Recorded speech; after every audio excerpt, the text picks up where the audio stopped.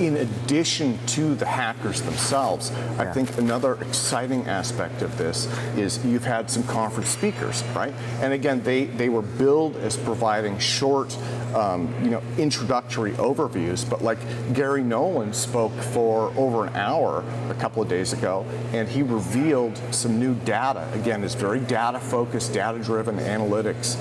He did that. You've also, I believe, had Peter Skafich, James from Skywatcher, and he revealed a bunch of new analysis photos that they have taken of UAP, right? So that's another aspect of this. Are you looking at more speakers in the future? Absolutely looking forward to more speakers. I'd love to have you as a speaker on your experience with APAC, right?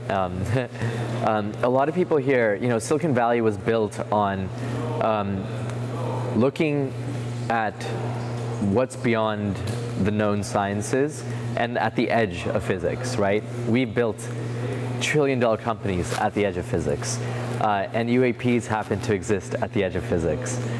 So we'll definitely have more and more speakers, and I'm hoping to see an even wider spread of diversity from some of the most advanced aerospace engineers to AI engineers, all the way to medical practitioners, biotechnologists, and so on as well. That's amazing. Can you tell me a little bit about how it's going so far? What are your thoughts? Yeah, it's going fantastic.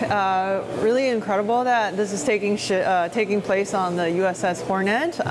There's a birthing room section downstairs, so lots of the hackers actually was working so late and wanted to stay here and hack. So yeah, lots of exciting projects. We have 6 missions that kind of cover the breadth of the UAP topic, which includes material science, psionics, biologics, humanity soft landing, and yeah, a couple others. So yeah, we're super excited to feel the energy from the hackers.